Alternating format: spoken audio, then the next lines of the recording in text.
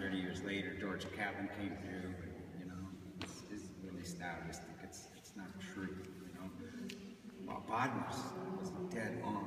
And so this is what I love to study about his, because he incorporates a lot of things that people don't understand.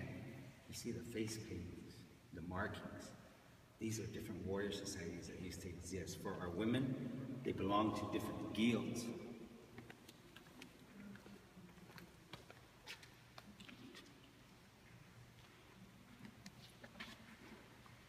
And so one thing he was accurate with was, remember I was telling you there's 11 different designs that coincide with our buffalo robes. And so this one, she's actually wearing what we call a box and border design. And so this tells of the status of the woman because she's actually married. And so only married women are allowed to wear these box and border designs. We incorporate the border, we call this the situ. We're encasing the memory of that four-legged, and we're telling stories. And so the box is right on the opposite side of this.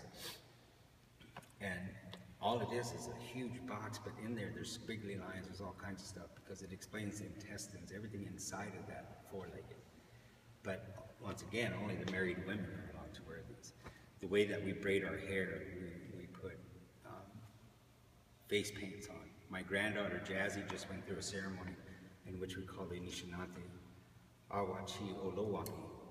And so this is to go off and sing and be by yourself, because now she's turning into a young woman. And so this is when the menstrual cycles, all these things start to happen. And so long ago, when you're 13, 14, this is when you're married off, you know? That was common practice. And so for her, when she comes out, when she dances or goes to powwows, she has the right now, because she went through this 4-day ceremony, to paint her forehead and to paint right down the part of her hair, this red stripe that goes down. And so when she came out, she wears this big old eagle plume that I tied up for her and put on medicine wheels. And she wears it on this side because when we dance clockwise, all the grandmas that know about our way of life know that she went through that ceremony because of this face paint, because she has the right to wear this plume hanging off.